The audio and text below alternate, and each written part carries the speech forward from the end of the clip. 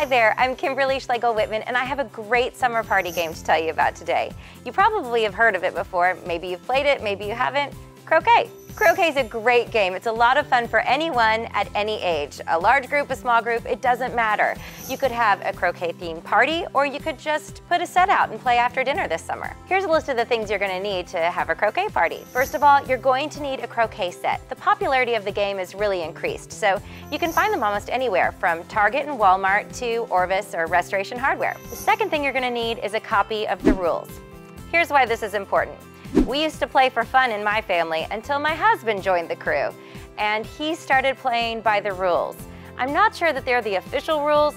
They were his rules, and they certainly worked in a pretty convenient way for him, I have to say.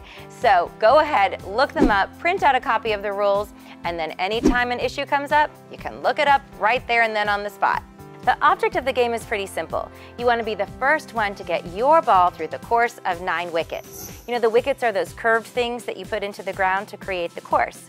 But the thing is, you can really have some fun battling it out by knocking your opponent off the course. Check out the rules and see what your strategy might be. Now, you also might want to have a cocktail in hand. It's an easy game to play while you're lounging around, getting to know each other. It's a great way to get some friends to kind of break the ice if they didn't know each other before your party, and I know you're going to have a lot of fun playing. I'd love to know what you do at your summer parties, so please leave a comment here and let us know, or check out my website for more ideas and tips on entertaining at KimberlyWhitman.com. Happy hosting!